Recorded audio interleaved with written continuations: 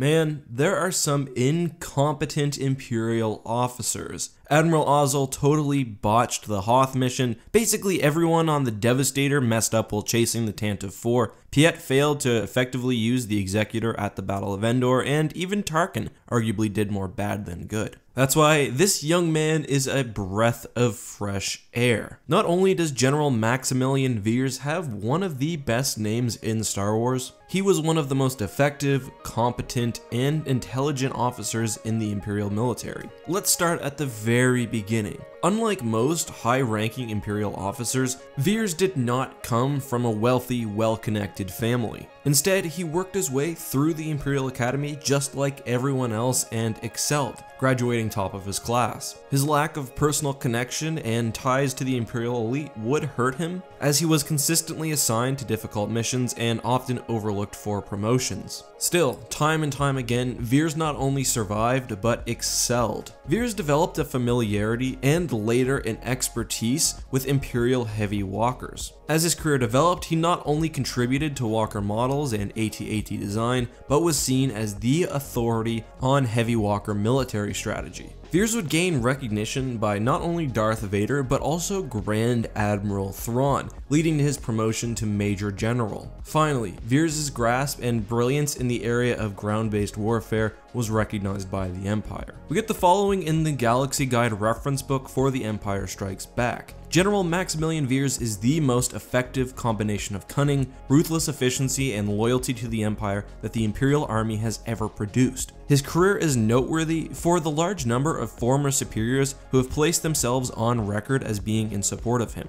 Veers may be the only living Imperial officer who doesn't share an all-consuming fear of Darth Vader. This is not from a lack of respect, rather the two seem to respect one another, as Vader appreciates Veers' ruthless and cunning nature. This is all incredibly high praise, and Veers backs it up. He was given the enormous responsibility for leading all ground forces of Darth Vader's personal death squadron. Despite the fact that Admiral Ozzel totally blundered the attack on Hoth, Veers competently led Blizzard Force planetside, destroying the rebels' shield generator and striking the faction with a devastating blow. Unfortunately, at the end of the battle, a rebel terrorist flew their snowspeeder into the head of his AT-AT. As a side note, this scene actually was written up to appear in The Empire Strikes Back, but was never filmed. Nonetheless, the event has been included in both canon and Legends continuities. Veers thankfully survived, but was crippled by the attack. The Empire in its current state was more or less destroyed after the Battle of Endor. However, I have no doubt that had it existed for a few more years, Veers would have continued to climb through Imperial ranks, ultimately controlling all of the Empire's ground forces. Unfortunately, the splintering Empire never retained its former glory,